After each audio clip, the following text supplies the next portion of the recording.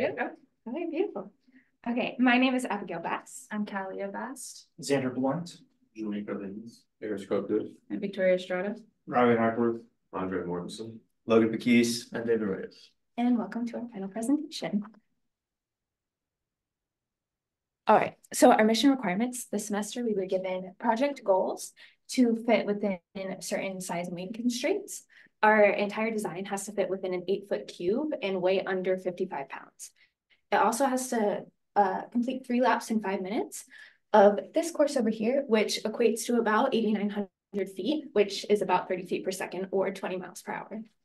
Our design goals as a group were to create a vehicle that was good for search and surveillance capabilities, meaning we wanted something that kind of focused on stability over speed, and we wanted something that would be good at low speed and low altitudes. And we wanted to make sure from the beginning that we were designing for 3D printing manufacturability with PLA. So taking all that into consideration, we moved on to our initial estimations. For our initial estimations, we looked at aircraft that were around our anticipated wingspan of about 4 feet and made out of PLA entirely. So our gross takeoff weight was estimated to be about 5 to 6 pounds. From that, we found our wing loading of about 2.4 to 2.88 pounds per square foot. Our thrust to weight was estimated to be about 0.6, which is typical of vehicles around our size and weight and our capabilities. We wanted something to be around a trainer for typical RC aircraft. Our lift to drag was estimated to be 11, and our cruise velocity was estimated to be 40 miles per hour, given the 20 miles per hour. Our overall CAD model, as you can see, we chose a high wing design to focus on stability as well as a few other elements here. Like, take a look at that. And this is the top view of our design. So you can see a wingspan of 48.8 inches. Our chord length at the root is 7 inches, and our chord length at the tip is 5 inches. And then this is the side view, and the length of the fuselage is 33 inches, and the max height is 5.4 inches, which varies along the length of it. And then this is the front view, where the maximum width is 3.7 inches, which also varies along the length of the fuselage. All right, moving on to wing design. Several key factors play into the overall design of our wing. First, we selected a NACA 2412 airfoil, optimized for low speed performance. Low speed performance is vital for our airplane because we want to have like this potential application to surveillance or / patrol applications. So low speed is definitely common in this area. Additionally, as Abby mentioned, we made use of a high wing configuration, not just for stability, but also to maximize visibility. And moving on, we use clip wingtips in order to maximize our maneuverability while also maintaining stable flight characteristics. So first off, we combine the spars, ribs, and stringers into an X structure in order to maximize or in order to make use of 3D printed manufacturing options. We also decided to make holes within these structures in order to minimize our wing weight. The F structure that we use is mainly to maximize the rigidity throughout the wing and make sure that the whole structure is concise and strong enough. We made use of a spar hole in order to make use of a carbon fiber rod that spans throughout the whole wing, and in order to increase the the strength of the whole wing during flight. We also strategically placed servo holes and servo cable holes in order to seamlessly integrate all these components into our wing.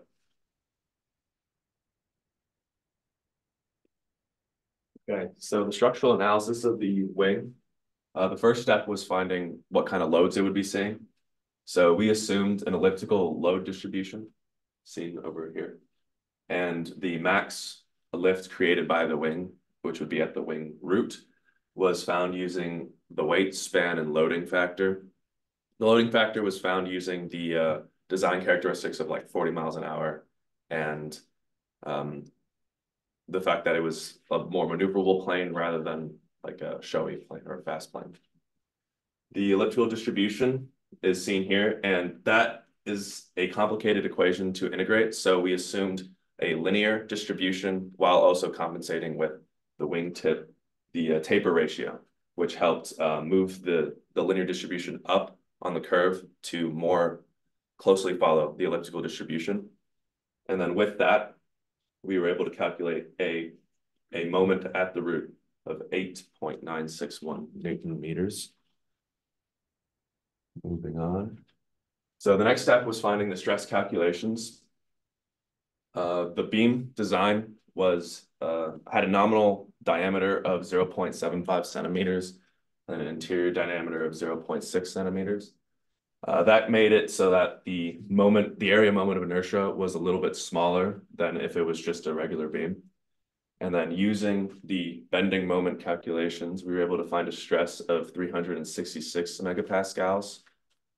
So with that stress, we now had to choose a material. We ended up going with carbon fiber, which was 860 megapascals. The only other material that would have fit our design needs would have been titanium, and that would have likely been expensive and a lot heavier. So with the aerospace general safety factor of 1.5, I was able to calculate a margin of safety of 0.56, which is good because we have a little bit of room to play with in case we have some unforeseen stresses on the wing.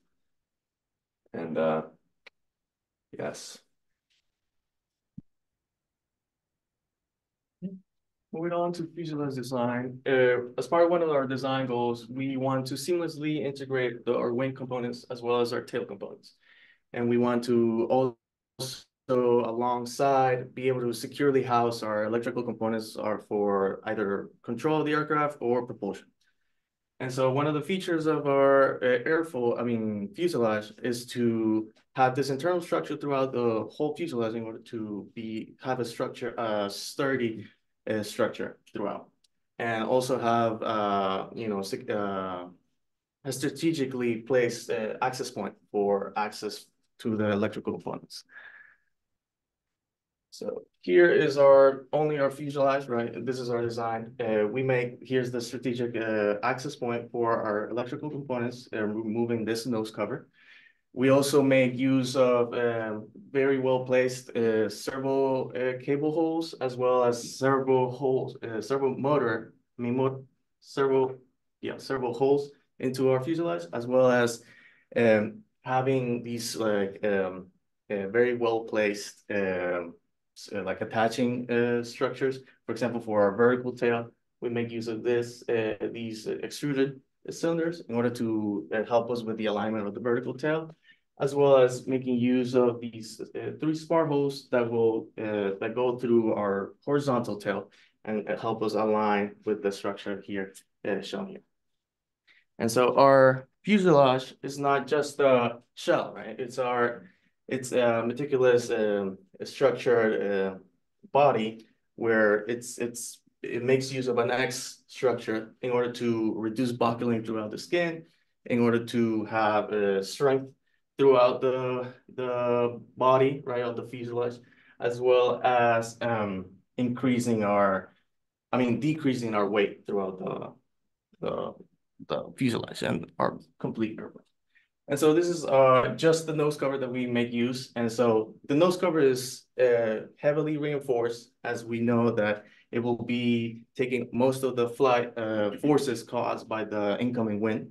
And so we wanted to make sure that this structure doesn't fail to such forces, right?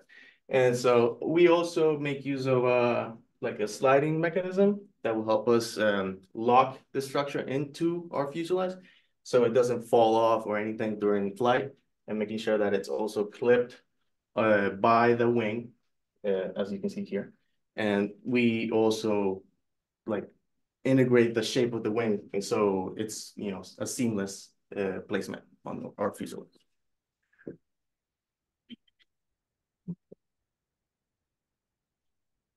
All right, so to attach the wing and the fuselage, we first went with a 2-bolt fastener that went through the wing, through design holes that went through the wing and the fuselage. The problem with this was that we found that, seeing the picture, it sheared right through and created some holes in our wing. So we moved on to a super glue and Velcro system. That was for our second flight. We found that that was more than enough, like more strong enough to hold what we needed to during flight. So for our third test flight, we're going to be just going on with super glue, since there's no need for the extra added Velcro, and the super glue will be fine just to fasten itself.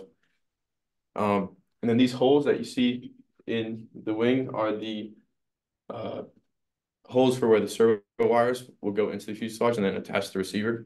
Those have stayed the same for our entire design process. It just allows or as David said, the wires go through the wings, and then it has an opening so that the wires can then go into the fuselage. For our tail design has remained virtually the same throughout, where we have kept with a traditional tail for its simple design and to allow us to attach a steering rear wheel to the rudder so that we can have control on the ground steering.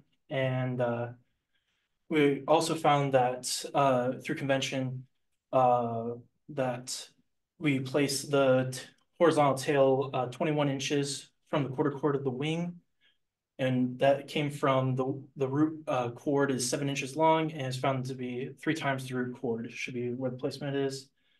The horizontal tail is a NACA 0012. We picked it because it matches thickness with the wing, but is symmetric because it does not need to produce the lift at cruise that the wing would need.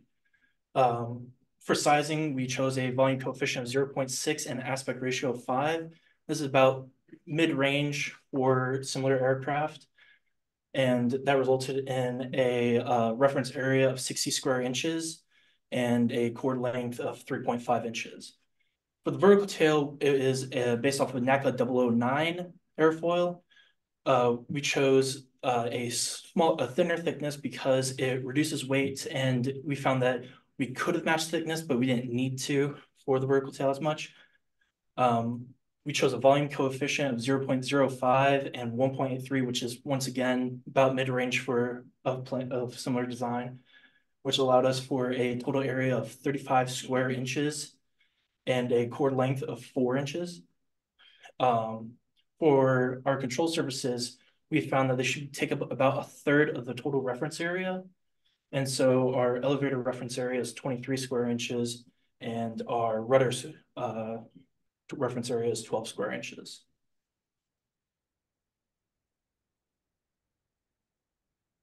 All right, for the landing gear, first off, we chose a tail dragger configuration with 2 large wheels in the front and 1 wheel in the back. This was partially chosen so we could use our specific tail landing gear assembly as seen here. I will further explain that shortly. And we positioned the wheels at specific points before and aft our projected center of gravity with to achieve our desired weight distributions, with 90% of the weight being on the 2 front wheels and remaining 10% on the rear wheel. Now for the main components, first off, we had a 3D printed structure for attaching the front wheels to the fuselage, 2 4-inch wheels that will be used in front, a 3mm axle connecting the 2 wheels both to each other and to the 3D printed structure, and a tail landing gear assembly with a 1.6-inch wheel. The way this tail landing gear assembly is designed is so that it connects directly to the rudder, so that rudder deflection controls the rotation of the wheel, therefore controlling the direction the plane is moving while taxiing. This eliminates the need for another motor or servo to control the wheel on the ground. And the way this works is mostly through these 2 springs right here. They attach both to the assembly itself and the rudder. And in the next slide, you get a better look at that. So this is an isometric view. Obviously, this is the wheel. This is the assembly itself. And these are the springs. You can see where they attached. This right here is another structure we printed and glued to the bottom of the rudder. And the next slide, just get a better look at that. Here is one of the holes where the ends of the spring loop through. These are the other 2 right here. And this is a side view just so you can see how everything is put together. Now, our front wheel structure has gone through several design changes. Our original design is in the top right, 3D printed PLA structure with 0% infill. As you can see, it's completely flat on top, so not conform to fuselage at all. And we attached the fuselage just with 2 nuts and bolts. Now our update design is in the bottom right, still a 3D printed PLA structure, but now with 10% infill. And it's also wider and shorter than the previous design, now being 11 inches wide and 5.5 inches tall. As you can see from the curve, it is conformed to fuselage shape. And instead of using nuts and bolts to attach it, we just use super glue and duct tape. What all these factors serve to do is reduce the vibrations and wobbliness of the aircraft while taxiing. This, as well as the increase in size from 2-inch diameter wheels to 4-inch, will be explained in the test flight section. Now, the structural analysis of it, first of all, our margin of safety was found to be 2.08 with a maximum stress of 5.6 MPa at elements 4 and 7. This is our model of it right here. We approximated it as a truss element. So the largest stresses were at elements 4 and 7, which are these 2 top bars right here. And while these are straight lines here, this is where our fuselage goes. In reality, it's curved, but we chose to make it just 2 lines just for ease of approximations. And the max, based on our projected weights and projected force upon the aircraft upon landing, we said there would be 50 newtons acting at nodes 1 and 11, which is where the wheels are. Now, this is our overall equation, F equals K times U.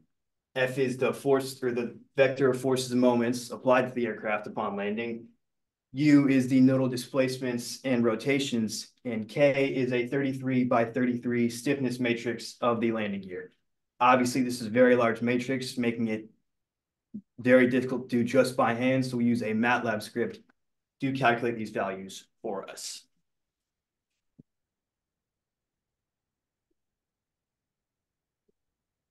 So the propulsion system was picked based on the original assumed weight and our thrust to weight ratio.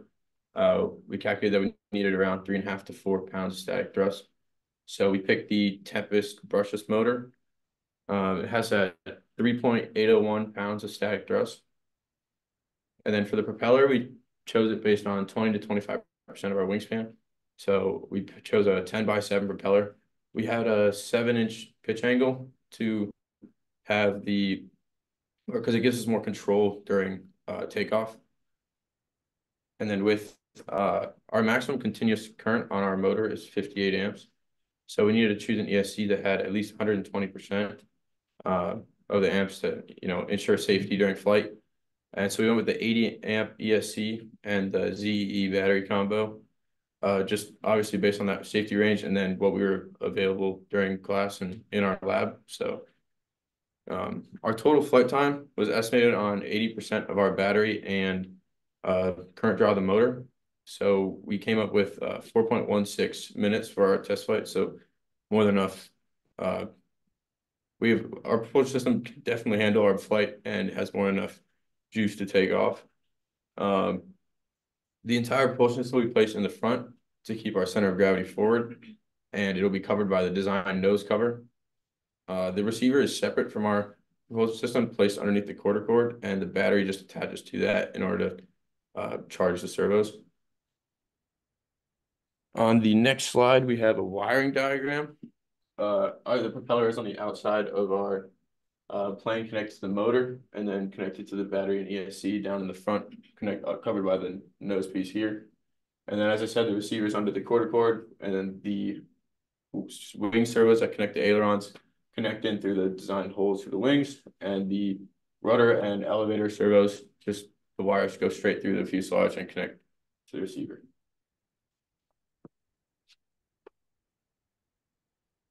So moving on to the static stability of our aircraft. So for each of the 3 directions, we utilized the approach where we took the individual moment derivatives of the different components of our aircraft and then summed those together to get the total. So starting out with our pitch moment derivative, we took the impact of the wing, the horizontal tail, the propeller, and the fuselage. The first three we were able to do without much simplification of their structures, do some hand calculations with those. For the fuselage, we did have to use a simplified structure where we took an airfoil of similar shape and size and gathered the impact that had. We estimated that it was about, it only affected the moment derivative by about 15%, not a huge value. So the total we did get for that was negative 0.7 per radian. And this fit within the design criteria we had of 0 to -2. This is just what we saw from similar aircraft. We also were able to get a static margin value of 0.489 using our CL alpha and our pitch moment derivative, which was greater than 0, which is what we were looking for. Moving on to the yaw moment derivative, we took the impact of the wing, the vertical tail, and the fuselage, and we got a total value of 0.024 per radian. And this again fit within our design specifications of 0 to 0.04 for this value, showing we had static stability here. And then moving on to the roll moment derivative, we had the impact of the wing, the horizontal tail, and the vertical tail. And this gave us a value of negative 0.055. A little bit on the lighter side, we were looking for a value of negative 0.05 to negative 0.3, but still within that margin.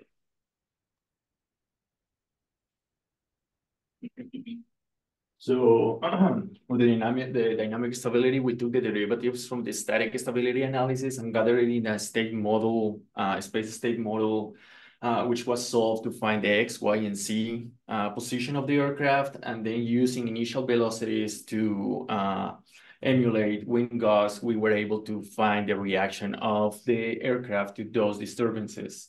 The first wind gust that we used was applied to the line of flight of the aircraft, and it showed a displacement on the C direction, which took about 2 minutes with small damping to get back to the stable position. The second wind gust that we used was to the side of the aircraft, showing a displacement on the Y direction. With the help of the damping provided by the vertical tail, together with the position of the center of gravity, which was closer to the front of the aircraft, we were able to find stability in less than 10 seconds, which was a number that was okay for our requirements. The last wind gust that we applied was to the bottom of the aircraft, and that one showed a displacement in the C direction, which was expected.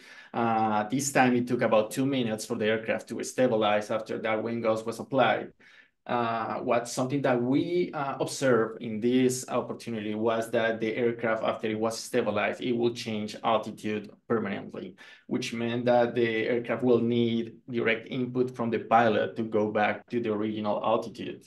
The second analysis was made using Flow 5, which allows us to make read of the idealization of the fuselage, and this time take into account a real fuselage that was close to the model that we show in the CAD. We observed two reasonably different results from there. The first one came from the Fugoi mode on the longitudinal direction. It showed sinusoidal behavior that let us think that the aircraft will go into a perpetual, it will try perpetually to go back to its stable position without being able to do it, going from a maximum and minimum altitude, showing again that the aircraft will need input from the pilot to go back to the stable position. Finally, the graphic is showing the mode 3 for the lateral mode, showing that similar result with what we got from the handmade calculations, this time with a larger disturbance on the y-axis, but showing that it will take about like 5 seconds for the aircraft to go back to the stable position.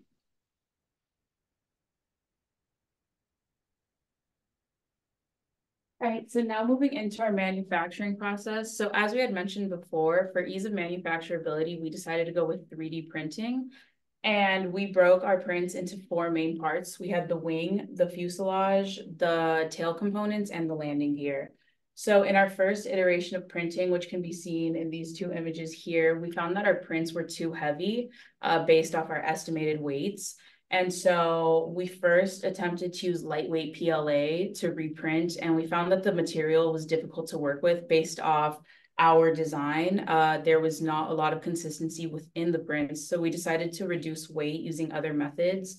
We first reduced the skin thickness, and we also increased the sizing between these wing ribs, just to reduce the weight overall in all of the wings and the tail components. We also slimmed down our fuselage, and we used special configurations on the printer to make sure that our prints were as smooth as possible. Specifically focusing on the wing, as David had mentioned, there's a spar hole that goes through the wing and a carbon fiber rod that spans throughout. And while this was done for more stability within the wing, it also helped in the assembly process because we were able to align the different pieces of the wings and make sure that they were being glued properly. To combine or to put all of our components together, we used super glue and we used duct tape to reinforce any of the seams. And for the control surfaces, we had 2mm rods spanning throughout. You can kind of see the rod here in this image, and it spans through a hole that's designed into the control surface itself. So we found that it took about 2 days worth of printing, so a 2-day turnaround to print out all of our components, and then an additional day of assembly. This is obviously reliant on the amount of printers that we had access to, but throughout the printing process, we had around 3 to 4 printers available to us at all times. And in the next slide, you can see a couple more images of the manufacturing process of kind of assembling it and the different components after they have all been glued together and reinforced.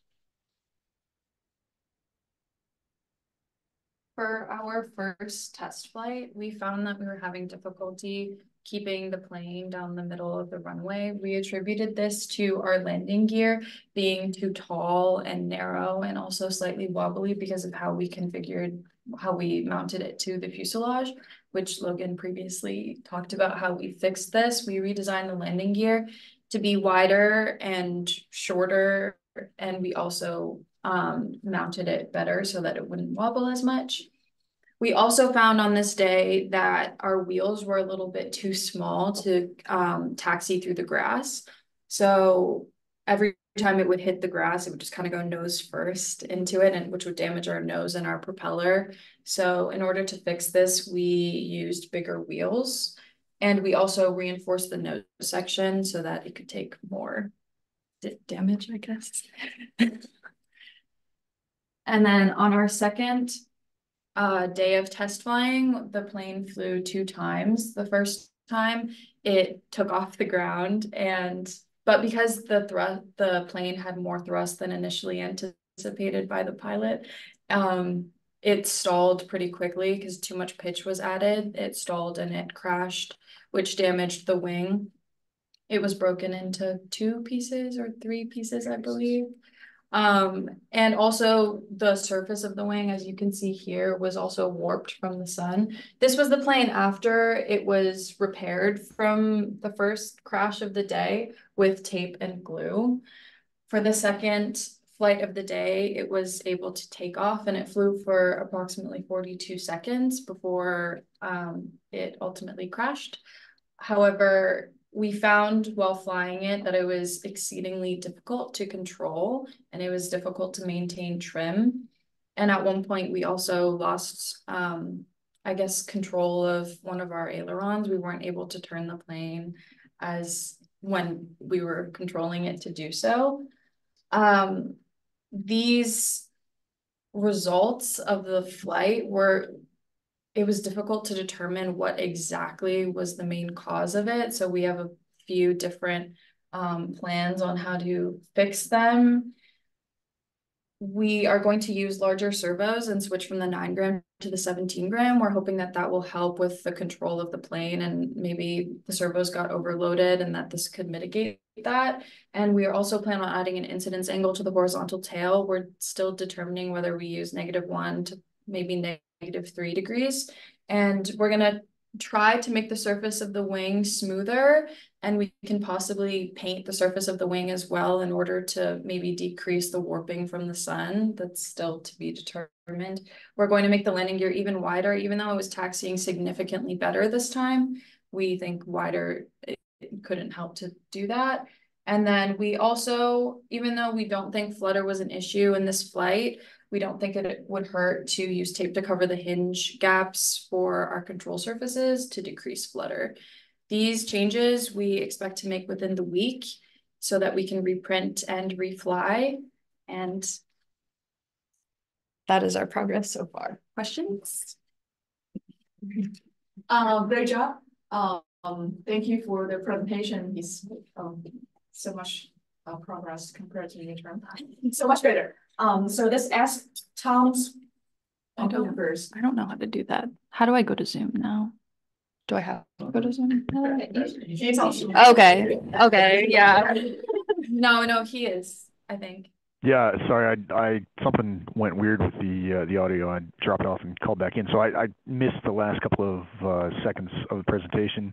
It sounds like plans to correct a couple of design flaws and fly again. Is that correct? Yes. Okay. What's the timeline for that? When do you plan on flying again? Our last day to fly is when? Next week? Next, I said flight today, Oh. next Friday, but Oh, it was like, next Friday, but we're hoping to have all of our design adjustments done by the end of the week and start we gotta wait printing. for some stuff that's coming. Excellent. Cool. Yeah. Okay, so yeah, so some things I was noticing in the presentation. I know we talked now. What this was probably a little less than a month ago, and I saw some distinct improvements. So good job. I appreciate you kind of taking some of that to heart. When we were talking about the wing analysis, the stresses in the spars struck me as a little bit high. Could you go back to, I think it was around slide 10 or so? I apologize, I didn't write it down. That's okay. 11. I saw a lot of people writing down notes. Sorry. Okay. There. Yeah. Okay. Yeah. So we've got the load on the wing, and this is what was the load factor we were using here? I think it was around 2 point, I don't have the number off my head, but I think it was around 2.5. Okay, but I mean, so you're assuming like a 2.5 G pull-up maneuver in the plane? Mm-hmm. Okay. All right. So on the next slide, then. Okay, so the cross section of the tube run down your spar. That's the 3/4 by 0.6 centimeter. And man, I mean, maybe I just don't have a good feel for the geometry, but 366 MPa is something like 53 KSI, and I think in English units most of the time. So 53 KSI seems like a awfully high stress there. And I can definitely appreciate, from the standpoint of like optimizing a design that that you're getting to a high stress and picking a material. But man, I'd have to sit and maybe calculate that out and see what I'd expect. But that feels like a high stress. I mean, when I was doing essentially calculations, sorry. Yeah, no problem. So one thing I'm noticing there, and maybe it's just a typo on the slide, right? Your moment of inertia should be a length to the fourth power, and your units that you list for the answer are correct, but when you're talking about the formula, the d squared minus d squared, yeah, I don't know if that's just a typo or not. That is a typo, yes. Okay, yeah. So then on the slide following.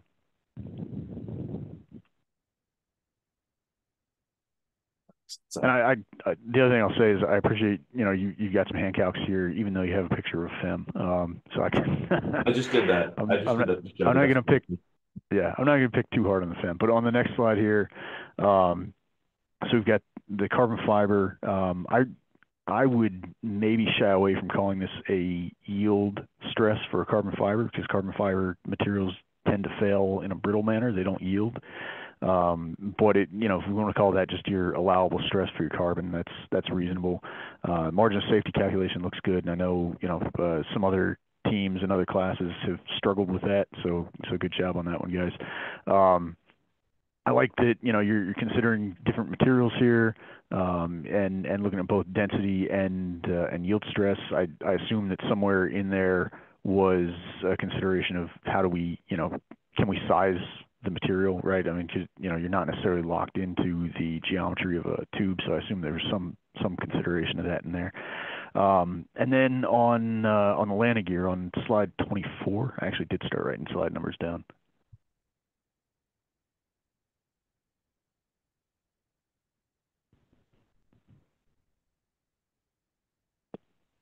Yeah, so the main gear, actually, if we go back a slide, maybe. All right, so you noted in the second design, and I'll say I like the second design, right? So the first design, you've got an attachment to the fuselage at 2 points, right? And 2 points are always going to form a line, and so you're always going to want to like rock about those 2 points, which is going to introduce a lot of stress because you don't have anything taking up like there's no moment arm to react like the loads that want to twist the landing gear off. So since you lengthen that connection with glue and duct tape, it sounds like now you've got a stronger joint. So I like that design. You noted that you had 10% infill in this, and I'm wondering. I mean, these look fairly thin. Was the infill? What did you save with the infill here? Like where is the infill?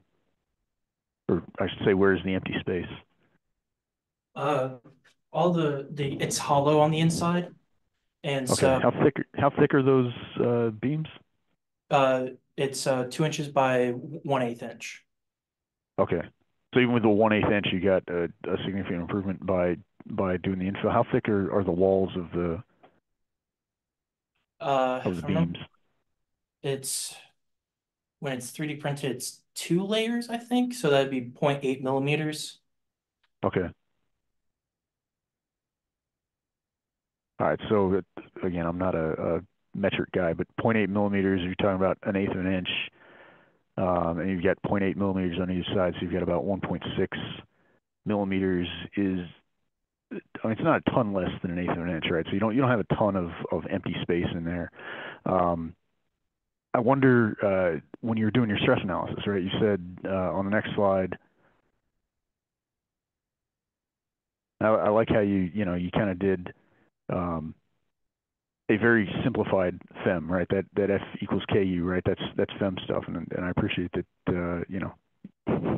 I appreciate that you said that was a very large matrix. Certainly in the context of doing it by hand, it is.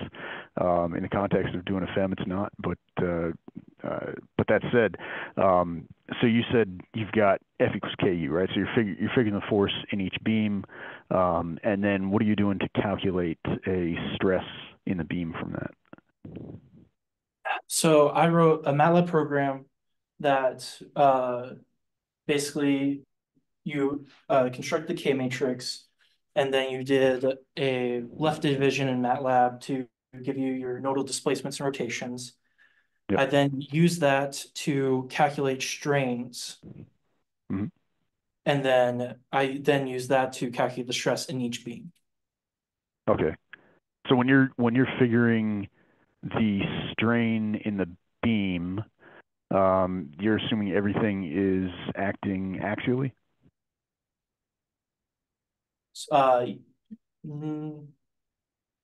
Not everything, because there is those rotations at the node. And Mm-hmm. I think the assumption I made, and it could be a bad assumption, was that the rotations was equal to the shear strain. Okay. Yeah, I'd want to think about that a little bit more. I'll think about that some and write a comment.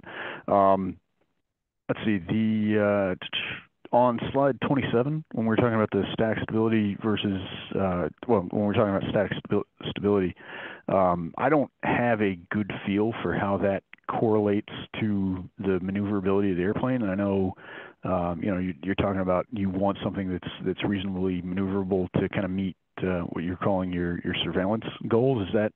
Does that line up with where you are?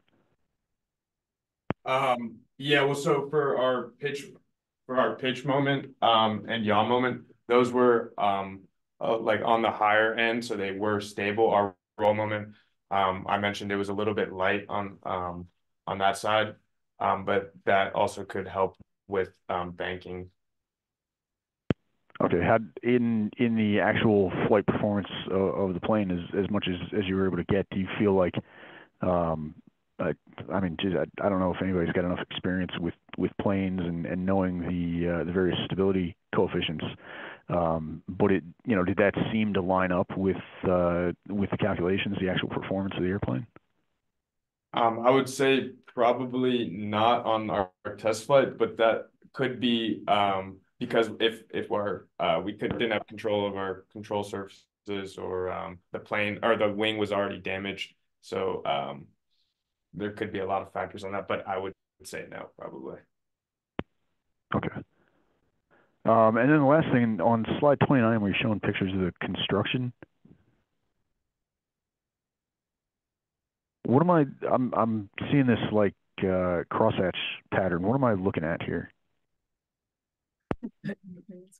The cross pattern is due to the 3D printed settings that we have, and so because the way the CAD model is on the CAD model, these are like kind of like spaces, and they're small enough so the printer goes around them and then back again, and so it kind of creates like these like small, very small grooves on the surface. You can go to that. It can be changed in the process size. Okay. Yeah. We Do are you planning expect that to have an aerodynamic impact? Yeah, it doesn't. It definitely has. So, Tom. So here's the thing. Probably they didn't do much research on the printing sizes. So if they didn't change setting, it's probably like they have the kind of thing. But there is some option in the process that they can actually print the internal structure first, and then the outer layer, the wall is like one piece. So there will be nothing on the surface. The outer surface is like printed at one time. Yeah. You just need to do some research on printing. Yeah, we could definitely do that. What I was thinking, yeah, the way I researched about the X structure is like having the 3D printer like continuously print like all these structures. So it's like it doesn't have any faulty what do you say, faulty layers or anything. And so it's just like a continuous like printing process. Okay. But definitely, I mean, that can be definitely changed and just have the, like Dr. Ting said, just, print the structure first and then the layer. So we have Yeah, that I guess I'm wondering how this would compare to sort of a more traditional RC airplane where you have a underlying structure and then wrap it with the film. Mm-hmm.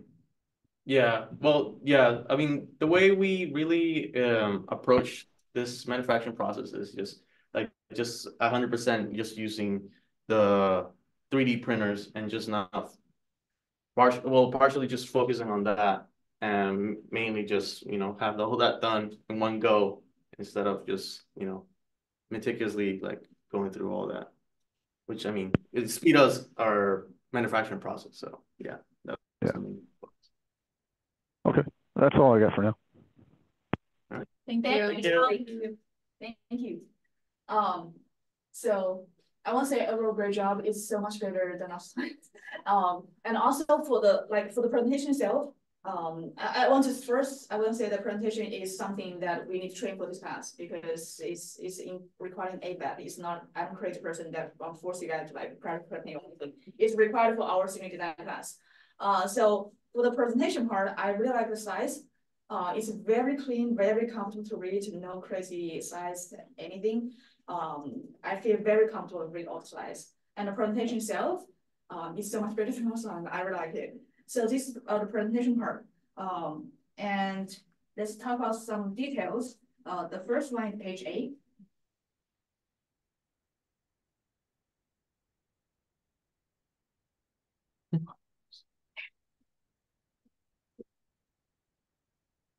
I'm not good at computer, but I feel there should be a faster one. It just faster. Okay.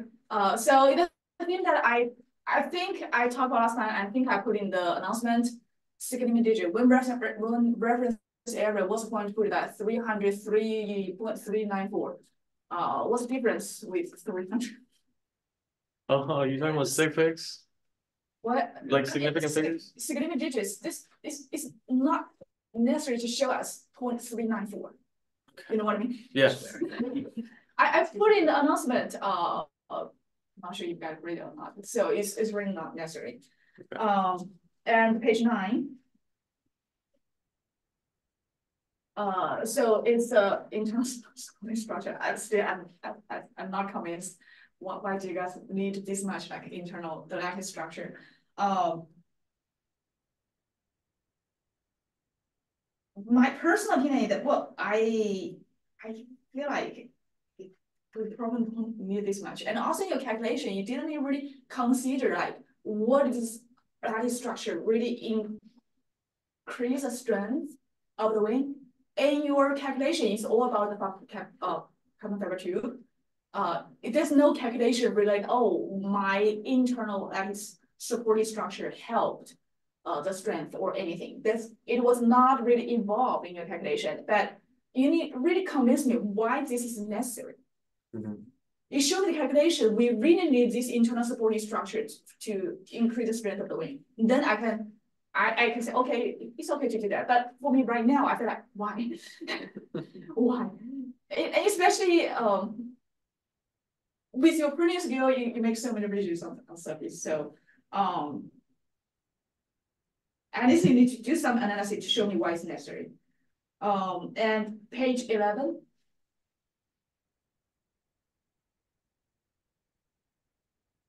I'm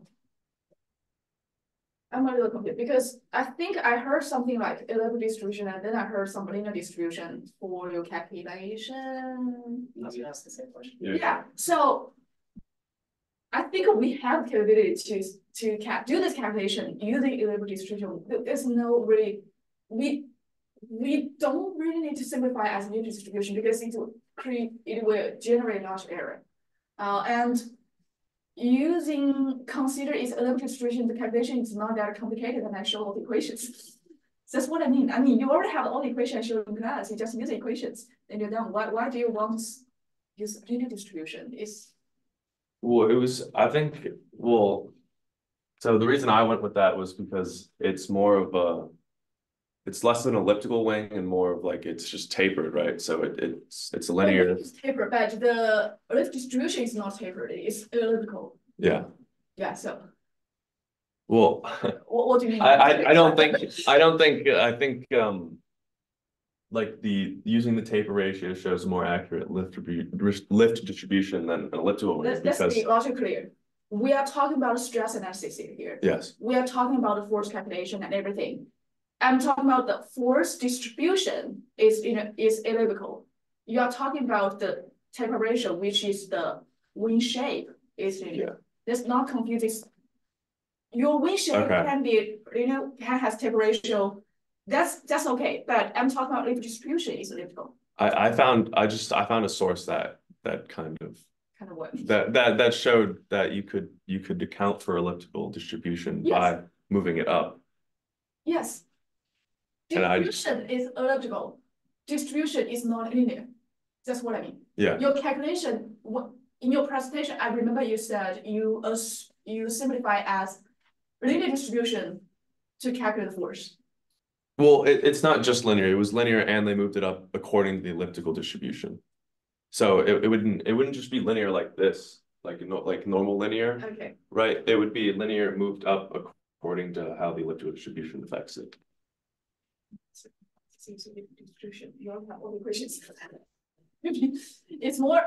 I mean, engineers, we do some approximation, we use simplified model. But if we already have the elliptic distribution calculation available, or it's very easy to calculate, why do you want to use linear distribution to calculate? Because I feel like we try to get as closer at what real situation is. The real situation is elliptic distribution. And now you have the equation of calculating using elliptic distribution. Why do you want to use linear distribution? That's fair. Yeah. Right. And also the moment equation, I feel like no matter you use linear distribution or elliptic distribution, I don't care. If you already assume a distribution, why the taper ratio is still in consideration in your wing calculation? The moment at the root, because once you consider the distribution of force, the taper ratio is already considered in that distribution. And in your moment calculation, there should be no number there. You know what I mean? Yeah. So it's like double count the taper ratio in your calculation. Okay, yeah. Yeah, because you need taper ratio for the distribution and then you have a distribution, and then in your moment calculation, you have the number again. I mean, Yeah. y. You only use once. That's fair. Yeah. Right. So this is the calculation here, and page 12. So great calculation. And I feel I feel the same thing as Tom. I think the stress calculation is a bit higher. And also based on my comparison, I'm not saying which group is correct or which group is wrong. I compare the calculation for different groups, different other groups. So I'm not saying that other groups are correct or you're wrong, but you probably double check. And another thing that you have the tube, carbon fiber tube for the structure, internal structure to carry the stress or something. I think in one graph, I don't remember which graph, or I also seen your aircraft, it's like the tube is really not at the bottom or at top surface. It's someone in the middle. Yeah. Your signal max stress is, when you use MC over I, the stress is either top and bottom magnitude, compressive tensile stress. You know what I mean? Yeah. The stress is calculated at the upper or lower surface. Your carbon fiber tube is somewhere in between. You know what I mean? Yeah. Yeah. So you know the problem? Yeah. Yeah. So if you really want to use like, okay, let's say, oh, your strength is already wrong. Oh, Tom already mentioned that. So let's say I have the carbon fiber tube. I have calculated maximum stress. If you really want to calculate safety factor, safety margin, or anything, your carbon fiber tube should be either at the bottom or top surface where your maximum stress exists. Now your maximum stress at top bottom, and your carbon fiber tube is at middle, where the stress is not really that high. Yeah. So what's the point? You know what I mean? Yeah, I don't understand how we would design a wing to where like it would actually stick to the wing, right? Does that make sense? You can make the tube like getting closer to the either surface. Okay. Yeah, That that's makes sense. doable because you in the bending, in the mechanics materials, probably already you should remember that in the mechanics materials, when you put a tube at neutral surface, the stress is 0.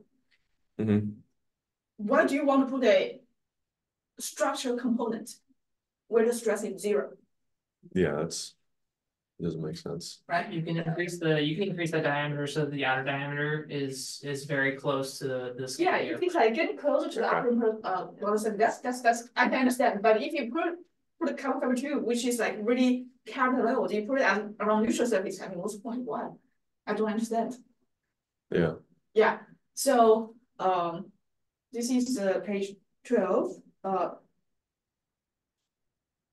And I think somewhere in between I don't remember this page number. I think someone said the cover, you also have the internal support structure. I mean, why? The nose cover? Oh, the nose cover? Yeah. No. I think you design something like you have the internal support structure, but is it really like really high stress on the nose cover? Well, it was just to like make sure that like, you know, like it doesn't, because if there was nothing, it would be just like a 0.4 millimeter layer, right? And so it would be like, you know, bending inwards. I mean, right? So where's the bending come from on the nose cover? Well, I mean, first from grabbing it, right? And then second, like the wind of the, right? Because this is in front. And I feel like if it crashes too, like that. Yeah, that too. Yeah, And so our nose has not been. Okay. My personal opinion is there's not much force applied on the cover. Cover is just cover. Because if you consider like force applied in the where the force applied, which location force applied, which boundary condition. I mean, cover is just, you know. If you talk about a wing, yes, there's a force applied. We have lift. If you're landing gear, when you land, it's an impact force. But cover, I don't know. Page 22.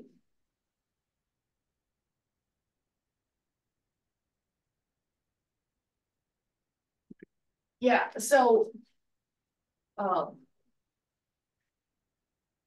I don't know much about this, but I was wondering if this is the reason why it's hard to control. What? The spring system like collect the rudder and the wheel. No, No? that's actually that's a good design Okay, in terms of the steerable on the ground. okay, We just need stronger servos. okay, No, okay. they're almost on the ground. We're talking about like. The problem, in the air. the problem might be like this space right here. When, I don't know if Wait, it's the space. We talking about on the ground or in the air? I don't know that thing. Oh. Well, you gotta figure out. You still have 2 weeks, not really. Well, while we're here on the slide, I might as well ask a question since we're here. Do you think we could have gone with a smaller tail wheel? Smaller? Mhm. I haven't really looked into that. Like, I think I should, because out of these options for tail assembly, I think it was actually the smallest they had for like the whole assembly, because the wheel is already attached to the whole thing. I'm pretty sure when I looked, I could double check, but like there might have been one side smaller, but there wasn't much smaller for this assembly itself. Okay, so you were just limited on something like Yeah, off-the-shelf. options, yeah. 24, page 24. Which one's this? 20, so. Okay. So. Sorry, I'm a little crazy about those. Progression into this, but I remember someone did talk about this last. If you talk about use a consistent trust system. Yeah, we're talking about last time or this time? This time. This time. Okay, yeah. Today. Yeah. Today. It said this is like a trust system. Mhm. Why trust system has 3 degree freedom for each node? Sorry? Why trust system has 3 degree freedom for each node? Oh, It's a frame truss. frame, sorry. Yeah, that's what I mean. I misspoke, sorry. Yeah. The math was done as a frame, not a truss. Yeah, because now you have 11 nodes, you have like 33. So I assume you have 3 degree freedom at each node. And if it's 3 degree freedom at each node, this is definitely not trust. Mhm. And significations, of course. And I was wondering, so you mentioned that force is applied node 1, node 11. 11, yeah. Where is boundary condition? Oh, What the is boundary conditions are U5, U6, U7, V5, V6, V7, and theta 6 all equal 0. V5, 6, And 7. 7. Okay. Basically where the landing gear attaches to the fuselage, since we're gluing. So let's see, there's a picture notes before this. Since we're gluing here, Okay. it's fixed, Okay. and I assume that would still rotate. Okay. So that's why I kept the node 5 and 7 would still rotate. Okay. So that's why I kept them free. Okay. Okay. How about 4 and 8? It's free to move, free to rotate. Yes. Okay. Okay.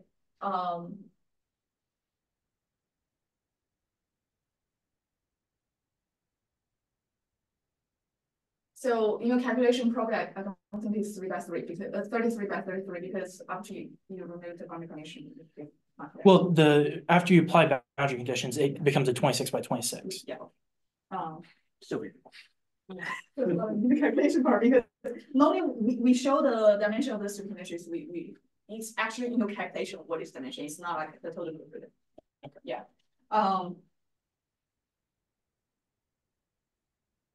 And I think when you explain to Tom, you said something is equal to shear strain. What? So the rotations. So you have U, V, and theta. Yeah. Why rotation equal to shear strain? Why rotation is equal to shear strain? I was kind of rushing. What? I'll be honest. When I was the problem I came up was I couldn't find how to get from the rotations to shear strain to shear stress. And I spent 2 hours just scrolling through my FEA textbook, my FEA notes. I spent a long time trying to find anything. And then I said, okay, this is in radians. Shear strain's also in radians. They're the same. Because I gave up after 2 hours. In some situation, yes. Okay, In some situation, yes, but I'm not saying you're correct. I didn't, like I said, it could have been a bad assumption and, In some situation, yes, but in your situation, do more research. If you want to talk to me, I'm happy to help. I don't know everything about APA, but I may provide some help. So you'll find a report I need. And page 26.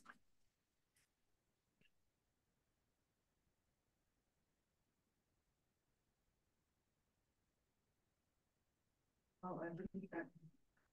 Maybe 27. 27? Stability. Oh, no, so it's fine, I think it, yeah. 28. So I think in the presentation you mentioned the x-axis is time. What is y-axis?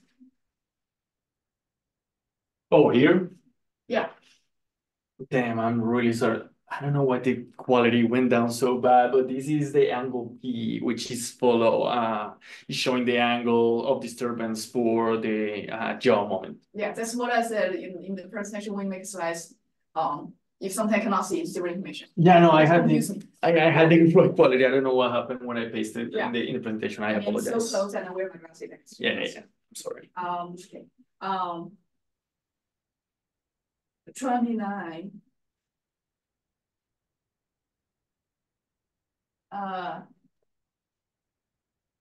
Great job that you make the screws size smaller. The second one, you change the interior of the wing structure. Which part do you change? So if you see here, the wing structure is a lot closer together versus the wings down here. So we increase the space between the ribs inside the wing, which Okay. reduce the weight. Great job. Yeah, from Yes. 30 millimeters to 60 millimeters. Maybe you can remove next time. Yeah. Well, if you really want to use it, you need to prove to me why it's necessary. Show me some calculation, right? Otherwise, if like in your calculation, there's really no internal support, is that structure exists. I mean, why do you want to put it there? These are all my comments, but overall, great job. Thank you. Okay. Thank you. I got a couple of small notes. Back to the elliptical lift distribution thing. This is more of. Can we go back a slide or just? It's fine. This is more of just like something that you could do. I don't know if you guys used an XFLR5 model, but one thing that you can do with that is you can pull data off of XFLR5 or it will give you a lift distribution. So if you want to numerically integrate that, that is always an option, and that will account for your actual wing aerodynamics instead of just an assumption. And I think you can do the same thing for the moment as well. So just something that you could do that might honestly simplify some things, but also give you a little bit more accuracy because it is using the design of your plane itself. What are some of the other ones? I have something on slide 12. Oh, yeah, okay. So Keep going. yeah, keep going. I just had a thought about we talked about this stress number a little bit. So this is assuming that all of the load is just on the spar itself, right? Okay. So maybe that is why that number is a little high, is because obviously you do have an entire wing structure and you're just not really accounting for it. So probably something just to add in, like I think that the analysis itself being done on the spar is probably a good idea, but also make sure you consider that, yeah, you do have an entire wing there too. So I was pretty much just factoring into like safety. Yeah. Because yeah. Just like, I don't know, maybe something to add in there just so there's a little bit less confusion. Like a note, like saying that this is just assuming that the is carrying a little bit. And then, okay, slide 28, just want to talk about the stability a little bit.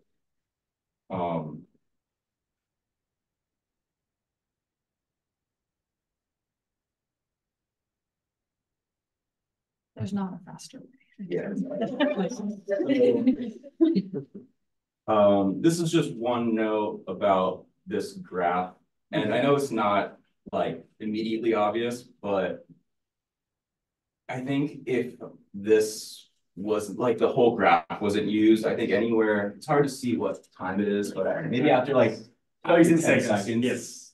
But I'm saying like maybe after like 10 seconds, most of that isn't really useful. So changing that would Oh, go probably like zooming in to Yeah, to the actually- logo, how it will like fluctuate with like a closer. Yeah, because look. realistically, the whole 40 seconds doesn't matter. That is because you're true. That is going true. to be making Yeah. input before that.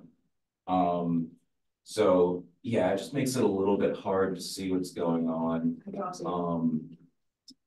And then, yeah, like what is the like highest amplitude of that? I can't really tell. Is that like 6? It's like about 7. It's about 7 degrees. And then this is for, okay, Yeah, it goes like this. It's a little bit of a aggressive movement, but it goes back like really quickly. yeah, that might be, it's hard to say. So one of the things that is just tricky about all the stability for this class in general is that we do have data, but all of it's for real planes. So it's hard to say what is directly kind of like what can be translated to RC planes, because I think in some cases you can assume that something like poles are going to transfer over, but without any data, it's kind of hard to say. So we are working with what we got. But on that note, I think it's one slide up. The static stability stuff. So yeah.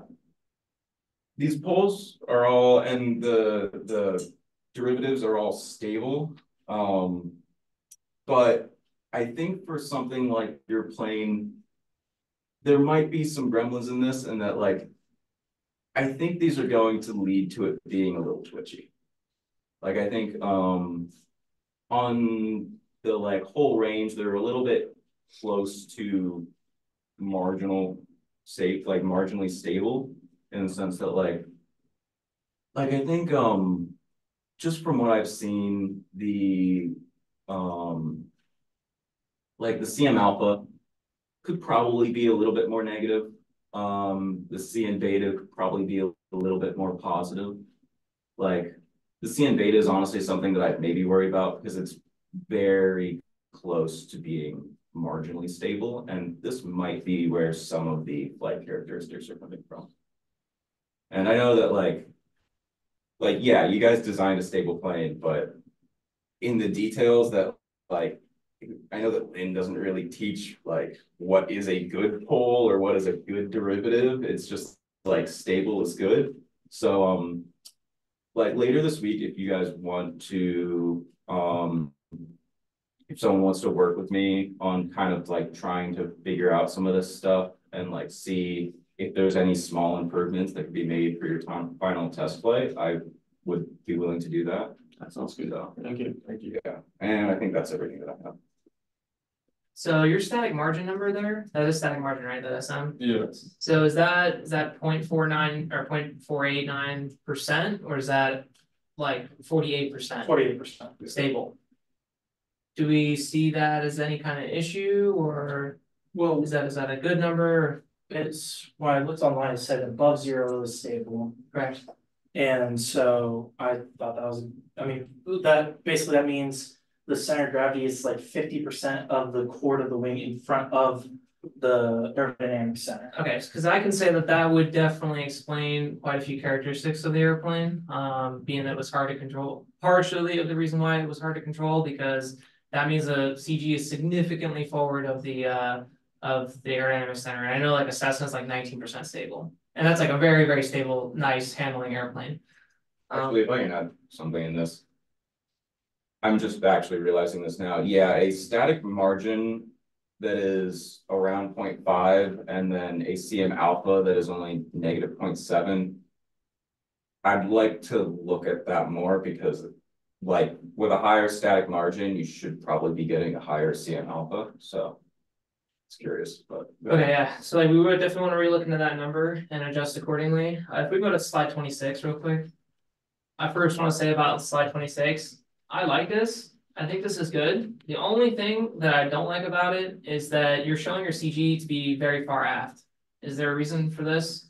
Cause like here you're showing your CG to be like unstable essentially. Oh, that I didn't We even pulled notice it that. from The SolidWorks. SolidWorks view. directly, so it had like a That's before like the incorrectly propulsion system was calculated, put in yeah. there, and so it. That might be a good thing to note, because if you're gonna Yeah, show people I like totally this missed that. and then go into Yeah. the Totally stability missed that. stuff. Sorry about that. Yeah, otherwise, I like the diagram, I think that's pretty neat, Cool. other than the CG thing, slide 25, you can go back one.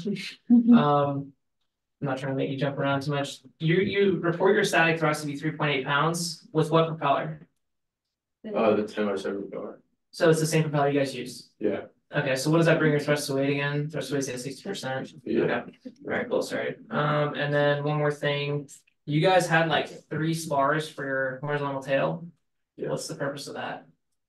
Why 3? I mean, why not just 2 or even none? Well, that was just, well, I guess 2 do really help with just alignment, because it was just alignment, and plus just, because sometimes they would like, because they're kind of small, I guess, and so they would probably fall out or something. Okay, but I suspect that you probably could just get rid of that entirely. Like you probably only need 1 if that, and Or you're gonna glue it on anyway. Yeah, because they both have flat surfaces, so that'd be. Talk as engineer. Like show your feeling or something. If you really want to say something is necessary, show your analysis to prove that it's necessary. Otherwise, move it. Okay. Yeah. And then one last quick note, for some of the views that you guys show about your airplane in the beginning, like 437 or something like that, you can really combine a lot of those into one concise slide. And also, the gloss makes it a little hard to see. So if we could try to figure out a way to make the model a little bit easier to see, the gloss was just like, some of the edges look a little, like it's just hard to get the full picture because the gloss is like reflected. But otherwise, I think it was great. Thank you. That's all I have. Thank you. Thank you. Thank you. Cool. Thank you. Great job. Yeah, overall, great job, and Yeah. let's get it flying. Yeah. How do I? Yeah. You have a lot, and they can. Slideshow. How do I? As, I think Tom not here. He's on Zoom. He's on Zoom. So, you can microphone, plug in, and log on Zoom. Do we have to like hold it or? No.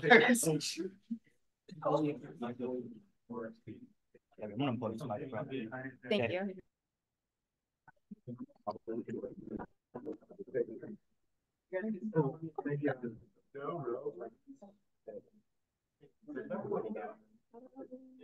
Because we missed the crucial part of everything else is required.